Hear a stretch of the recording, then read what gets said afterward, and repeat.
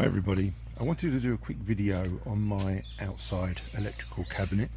I installed this last year and there's cables running from my second consumer unit indoors to this cabinet. Currently it's not live, but I want to start connecting up some outside lighting and sockets and things like that, so I'm going to start work on this now. So I thought I'd just give you a quick overview of the cabinet. So it's made of some quite thick fiberglass. It stands about a metre tall, just under a metre, I think 800-900 millimetres. It's got a lock on here, and then you've got this triangular key to open it up. I mounted this on a concrete base, so the concrete base stands about 10 inches proud of the ground, but it goes about 1.5 foot under, and then from the house about 800 millimeters underground there is a conduit in which all the cables are run and they come up inside the cabinet. So what I thought I'd do is just give you a quick overview. So just have a look a little bit on top. So slanted top for the roof to slide off.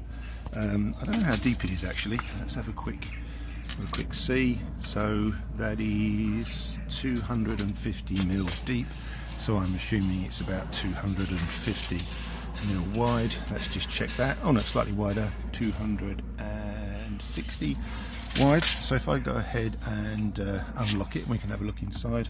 So you just pull this to one side. It's a bit difficult with one hand, and then you put the triangle key in and then open that up and then turn and open.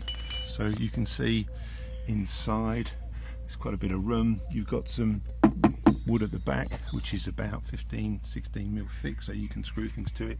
You can see here at the bottom there is the conduit. It's about 40 mil conduit coming up to a junction box. If you saw an earlier video that I did creating a DIN rail terminal junction box, this is this, so I'll open that up. You can see what that looks like. So you've got the protection of the cabinet, and then inside everything is further protected here. So the plan is I've got mains cable, I've got an Ethernet cable, and I've got some switch lighting cables coming up here into this box, and then I'll bring those out and feed them through the top of the box through conduit to the various places around the garden. So if I've left my screwdriver here, if I go ahead and undo this, I can show you inside. So let's just undo that.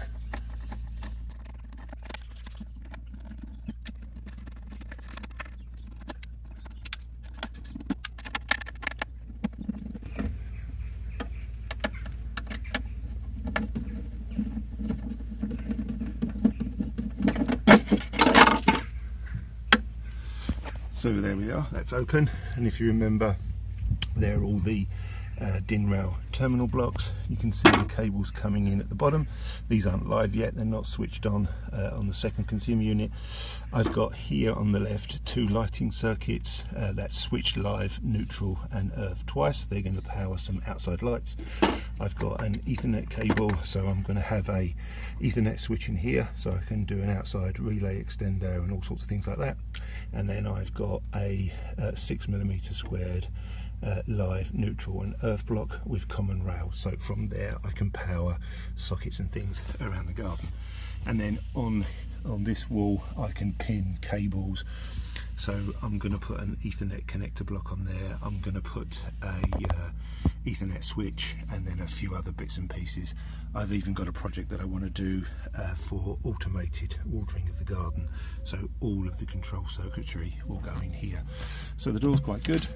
You can see here there's a lock system so that it locks on the top and then again at the bottom, and then there you can see there's a rubber seal around the edge which makes it waterproof. I believe this is an IP67 rated cabinet. Anyway, so that's that. Thought I'd just show it to you because it's going to appear in a few other videos in the future. It's a bit ugly, but what I might do is spray it in some kind of camo effect so it disappears into the garden, but that'll be in a future video. Anyway, hope you enjoyed that, and I'll see you in future videos. Take care everyone.